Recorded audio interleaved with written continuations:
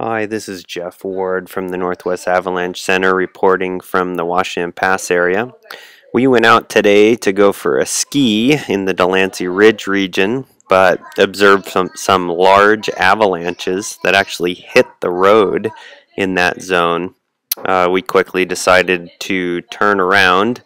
When things are running this big, it's really hard to find reasonable terrain to ski, especially with that deep snow out there.